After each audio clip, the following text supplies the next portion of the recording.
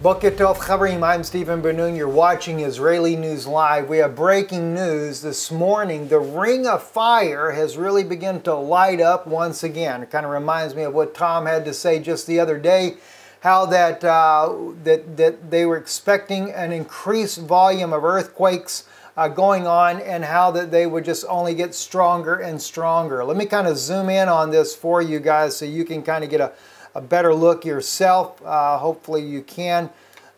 This morning, a powerful 6.7 earthquake did strike Ecuador at about 4 a.m. this morning, their time, only a couple of hours ago.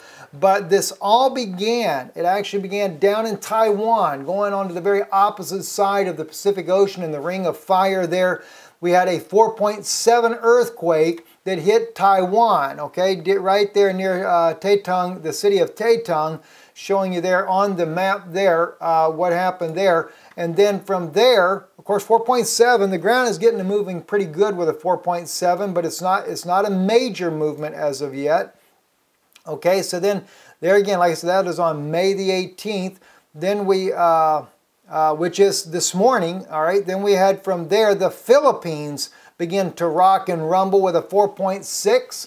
All these earthquakes happening pretty much simultaneously, one right after the other, however you want to say. I'm not taking the very, let's see, let me try to get the timestamp there. That's, all right, then we have, okay, that is at 28.7,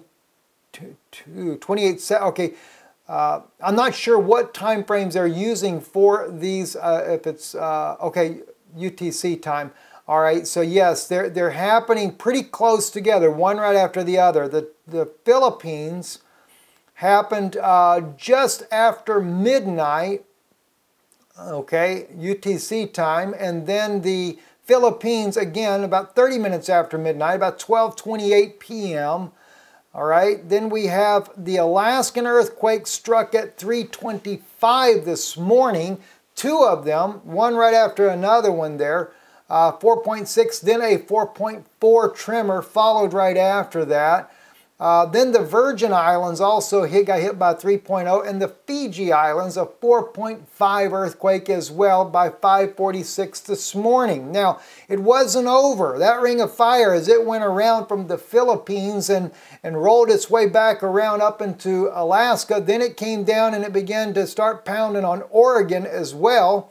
And Oregon got hit with smaller ones, 2.6 and a 2.9 around Mount Hood, and then finally came right on down the coastline there, hit South America with a 6.7 in Ecuador, rattling their cage really well this morning.